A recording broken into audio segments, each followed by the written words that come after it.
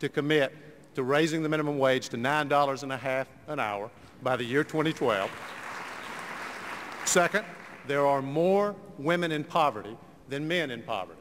And I have made this a central cause in my life and a central cause in my campaign. More women have difficulty getting the health care that they need than men do. And I was the first person to come out with a comprehensive, truly universal health care plan. So do you believe you're a better advocate for women than Senator Clinton? Those are issues. Listen, Senator Clinton has a long history of speaking out on behalf of women. She deserves to be commended for that.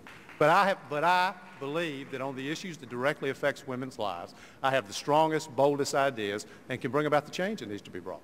Senator Clinton, is he a better advocate for women? Well, Anderson, I have a great deal of admiration for Elizabeth Edwards, and I appreciate greatly John's comments. You know, I've spent my entire life advocating for women. I went to Beijing in 1995 and said that women's rights are human rights, and I've done everything I can to make that principle come true. And specifically on issues, I got to vote to raise the minimum wage. I put in legislation which said that Congress should not get a salary increase until they did raise the minimum wage, and I'm putting that back in because I agree that by the time we got it raised after 10 years, it was already out of date.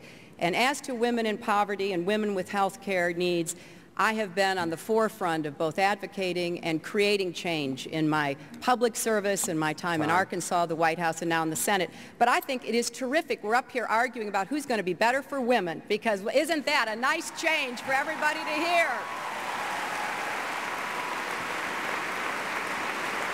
Our next question is on a topic that got a lot of response from YouTube viewers. Let's watch. Hi, my name's Mary. My name is Jen. And we're from Brooklyn, New York. If you were elected President of the United States, would you allow us to be married to each other?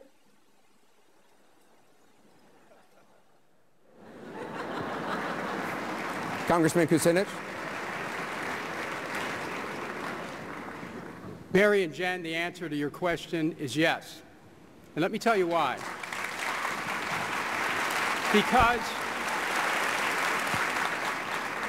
Because if our Constitution really means what it says, that all are created equal, if it really means what it says, that there should be equality of opportunity before the law, then our brothers and sisters who happen to be gay, lesbian, bisexual, or transgendered should have the same rights accorded to them as anyone else, and that includes the ability to have a civil marriage ceremony. Yes, I support you, and welcome to a better and a new America under a President Kucinich administration. Senator Dodd, you supported the Defense of Marriage Act. What's your position? I've made the case, Anderson, that my wife and I have two young daughters, age 5 and 2. I simply asked the audience to ask themselves the question that Jackie and I have asked. How would I want my two daughters treated if they grew up and had a different sexual orientation than their parents?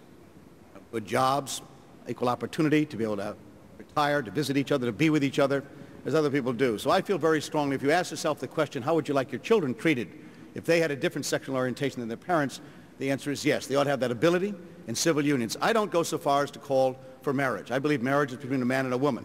But my state of Connecticut, the state of New Hampshire, have endorsed civil unions. I strongly support that, but I don't go so far as marriage. Governor Richardson? Well, I would say to the two young women, I would level with you. I would do what is achievable. What I think is achievable is full civil unions with full marriage rights. I would also press for you a hate crimes act in the Congress.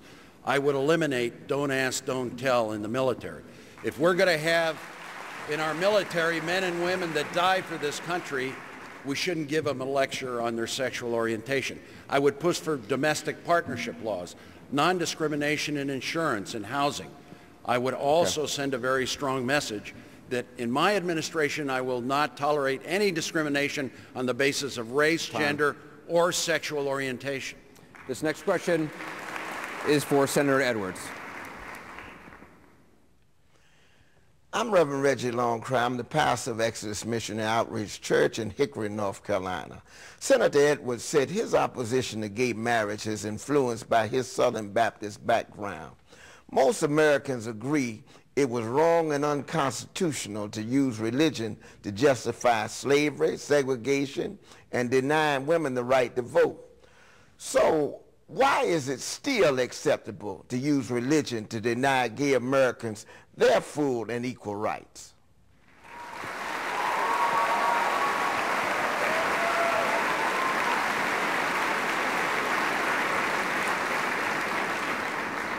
I think Reverend Longcrier asks a very important question, which is whether, fundamentally, whether it's right for any of our faith beliefs to be imposed on the American people when we're President of the United States. I do not believe that's right. I feel enormous personal conflict about this issue. I want to end discrimination. I want to do some of the things that I just heard Bill Richardson talking about, standing up for equal rights, substantive rights, civil unions, the things that Chris Dodd just talked about. I think that's something everybody on this stage will commit themselves to as President of the United States. But I personally have been on a journey on this issue. I feel enormous conflict about it. As I think a lot of people know, my wife Elizabeth spoke out a few weeks ago, and she actually supports gay marriage. I do not. But this is a very, very difficult issue for me, and I recognize and have enormous respect for people who have a different view of it. Should also point out that the Reverend is actually in the audience tonight. Where is he? Right over here. Reverend, do you feel he answered your question?